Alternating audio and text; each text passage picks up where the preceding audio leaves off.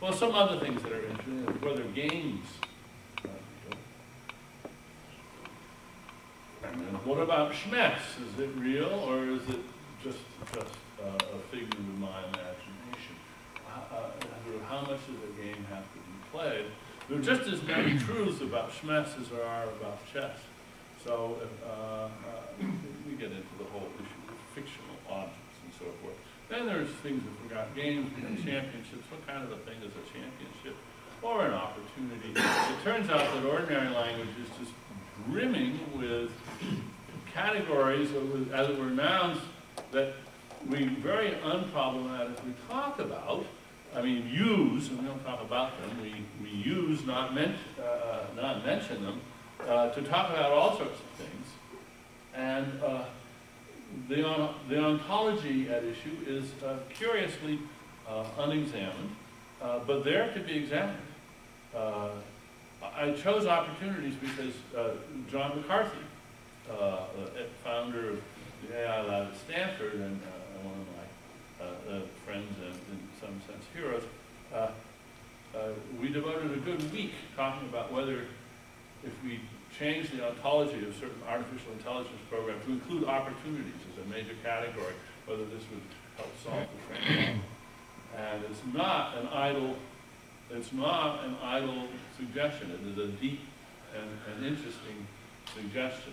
And the use of the term ontology in computer science and artificial intelligence is one of the most interesting and potentially fruitful uses of that term that I've encountered. It's one of the things that makes me think that maybe there's a role for ontology coming through computer science if we have it properly examined. Mistakes, another nice category. What about songs? We're getting to bird song. Finally. And the difference, for instance, between songs and tunes. There's a mountain of copyright law about this, and about what constitutes a tune and what doesn't. And of course it's vexed and contextual bound and so forth, but these are issues that are serious substantive issues in the manifest image in the world we live in, and the question is whether we need to have any kind of a theory, an ontology, that explains the status of things like songs and tunes and games and opportunities. They're certainly not going to fit in any easy way into physics. And then there's words, which is the one that I've been thinking about the most recently. So, how many of you think words exist? Okay. Now, there's something weird about this claim, and some people might think, well, the way you prove that words exist is, remember Pintica's lovely paper about Descartes and I do not exist being a pragmatic self-contradiction, and that this is the heart of the cogito. Somebody might say that there's a similar sort of argument can be used to show that words exist. The very attempt to deny it seems to belie the attempt. So but I do think that words exist, but I don't think that's the way to prove it. I don't think that is at all the appropriate way to prove it. The way to prove it is more the way James and Don want to handle these things, by looking at science and the role of science with and without words, and seeing that words are so,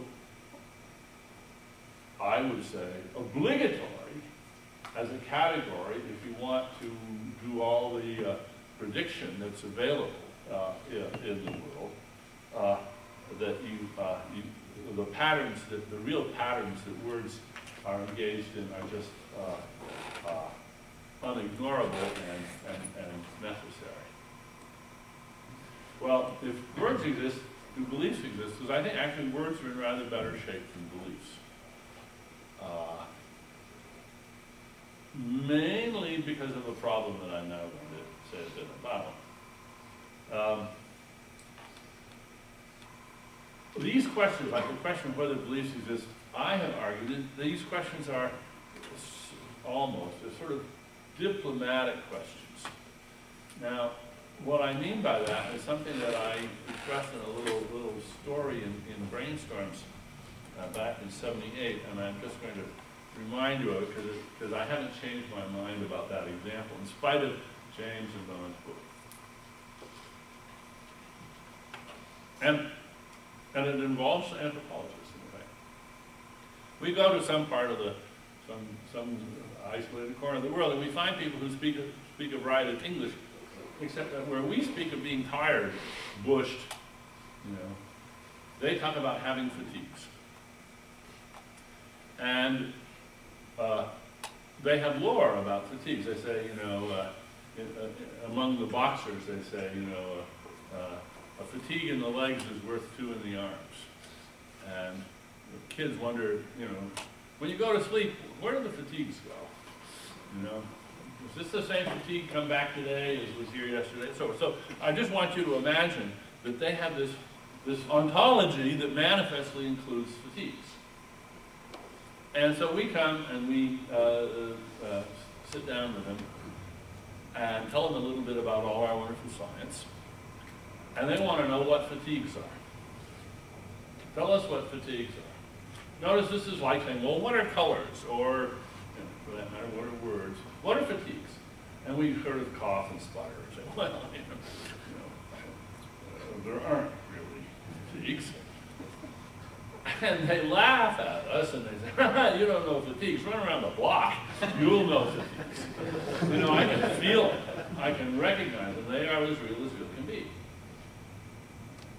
So then we might sputter and cough and then go into some bizarrely gerrymandered identification of fatigues as some sort of weird state of oxygen deprivation and blah, blah, blah. And it would be of no scientific interest. It would be an attempt to sort of over-dutifully cast in their terms what we knew in much better terms in our own science. So I think that recognizing the sort of likely ineffectiveness of both of those policies, we might sigh and then say, well, all right, let's just have a good long chinwag here about the nature of science and the nature of conceptual schemes and the manifest image and the scientific image, and we would try to get them to see that there was a better way of looking at things. And that would be a diplomatic effort. This is an effort in sort of pedagogy, of negotiating between one conceptual scheme of sorts and another. And if that's right, then I think, as it were, there's no right answer. There's what works. It's a question of what is apt to be less misleading to the people, given where they start and given where we want them to end up, given where we start and where they start. That there isn't a provable best answer. There isn't a discovery to make about whether fatigues exist, and if so, what they are. That's not the way to conceive of this. Well, so of course that's about where I was when I wrote the paper Real Patterns, which James and Don have picked up. And I'm delighted that they have found the notion useful. They have gone running with it in ways that I didn't imagine.